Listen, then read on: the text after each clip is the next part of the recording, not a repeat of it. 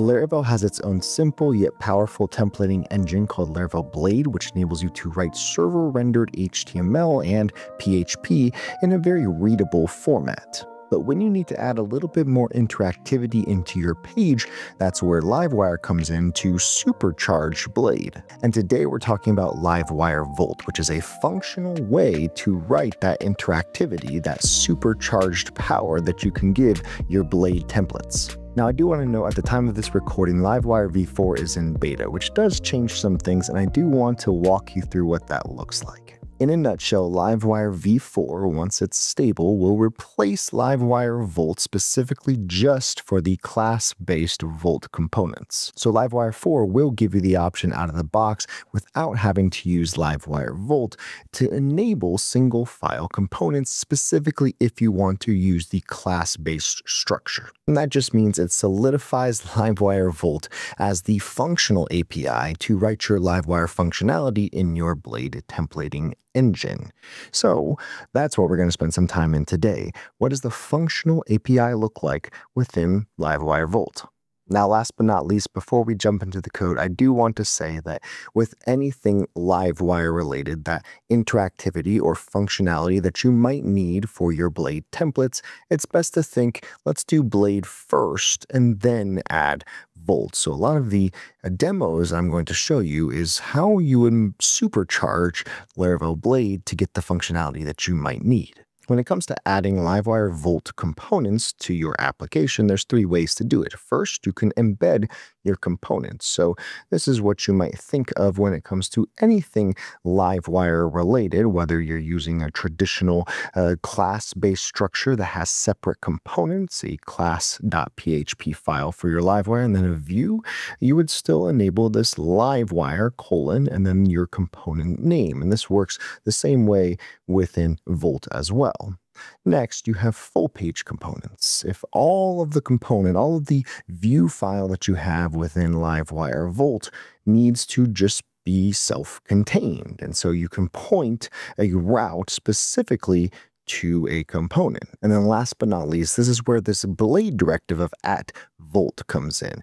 It's called anonymous components for when you want to take a Blade file, and let's say you really only need to add a smidge of interactivity, maybe a search bar in your components. Well, anonymous components let you change your Laravel Blade template that you already have set up and add Livewire Volt without doing anything else. So when it comes time to supercharging your Blade, taking what you already have within a Blade structure and adding some functionality on top of it, this is what that might look like. In a typical Blade component, you might have a post search. I have a specific form that is pushing an action, a get action, to a specific route within a controller. And so whenever I type within that search input and I hit that search button, then we're hitting that controller and getting the return back. Again, all this is Laravel Blade, but what happens if we need this to be a little bit more interactive, if you will? Volt is just a single page way to write functional APIs for Livewire. So we're going to say that this is a Livewire : and then the post search. And so what this is doing is saying that it's looking for the Livewire component. So in your Livewire directory by default, and that's what this is, post-search.blade.php. So still Blade. And if we were to take a look over here in the right, we see Livewire post-search. So this is a Livewire component, but it's Volt, which is single file and functional API. Now, when I say functional API, what I mean is instead of writing all of your logic in a class-based structure, Volt exports these particular functions, something like computed or state. And we'll see some more as we go throughout this video, but each one of these then lends itself to a a very clean looking functional API, where instead of declaring a public function of state in a specific class within my Livewire component, I just can use this function and write it maybe in a little bit more terse or concise way. We're setting the state in the URL.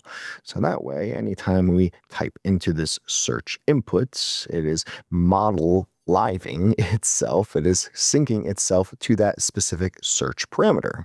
Well, that state of search then inputs as the URL, and then we just collect all the posts based off of that search state. And so while a blade component, of course, that form get requests on search would mean a full page reload, something like this, then the difference would be, well, if we searched within Livewire Volt using that Volt functionality, that functional API within that Volt component, well, then everything's rendered on the fly because we're returning Ajax that is getting that HTML and rendering it on the page. So if I was to start typing, we start seeing these posts pop up. And while lines of code is not necessarily a good indicator on how good a specific package might be, it's nice to know that within 39 lines of code for your blade that has this form method, if we just added a couple more, 20-ish more, 63 lines of code, all of a sudden we have that same functionality within a live compilation. Now, the full page Livewire Volt components is taking everything that we just did within that search, but you're just directing that web route to that component itself rather than embedding it into the page. So this Volt route of, let's say, posts.create, then that just looks like this. Posts create, which is a Livewire Volt component, but we're just directing all of that traffic to this component itself rather than embedding it into a blade view. And again, that third style of using Livewire Volt, the functional API, you can use anonymous components. So let's say you had a particular blade component, maybe it looked a little bit like this, but you wanted to add that little bit of functionality to it. So instead, we can just say, I just want this particular piece to have functionality. And so the full component does not rerun when you enter this counter because it is all linked to this particular section of functionality, interactivity. Now again, within Livewire 4, some of this is going to be a little bit outdated when it comes to how you might use it because Livewire 4 will enable specific islands to say islands can have functionality and interactivity while the rest stays the same. It's similar. Now, where Livewire Volt really shines, especially with the functional API, is to have that concise code while still having so much functionality. And this is what I want to show for this particular demo. Having two components, this post component count that we see up here, and then this component with this create post is technically two different components. Well, how does this look? In this index with create component, what I have is a full page Livewire Volt component. It uses pagination. Again, all of these are functions that we're calling from Livewire Volt that we can then extract and use within this page, whether it's rules, state, setting a title, and then also having these computed functions as well as anything that might be called an action that might be able to be called within our wire model or wire click. And then we also have a Livewire component that is nested within this full page component of Livewire Volt.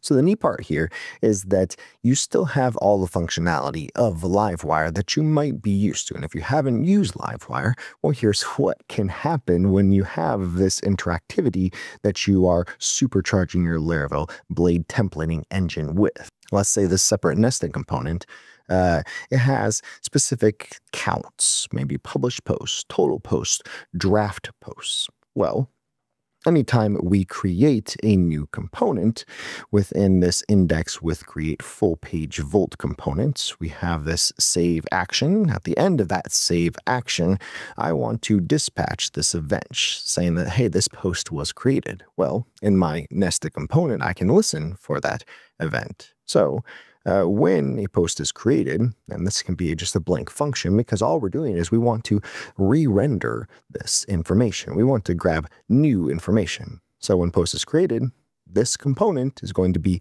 re-rendered. So creating a new post, you can see here 30 posts, 25 published, 5 drafts. I'm going to say, hey there, YouTube, how is your advent of code doing? And we'll publish this immediately. And again, this is going to hit that save method that then sends an event. And because I have Livewire Volt's on dispatch event, being able to listen for that, it's going to update this information, even though it's a separate component. 31 posts. So we didn't necessarily refresh the page. We didn't redirect to this page and all of it's grabbing again. We were just grabbing new data from each of those components via an AJAX request. And there you have it. You have the power and simplicity of Laravel Blade, where you have these server-rendered HTML files that you can write PHP. You have all these fancy directives to be able to make this so much easier for you to write code like this. But when you do need that added little bit of interactivity, then Livewire Volt comes right into play. Taking an index like this of looping through specific posts, and instead of having to have separate pages, separate controllers handling the create, the store, the search method, you could have that all in one component. And in this functional API, it just makes things a lot easier and even more readable for you and your team to say, hey, I know exactly where the state lives. I know exactly where the rules live, or what the layout is, or the title, because the functional API does make that look a lot nicer. So to recap, and if you want to continue watching more videos about Livewire Volt on this channel,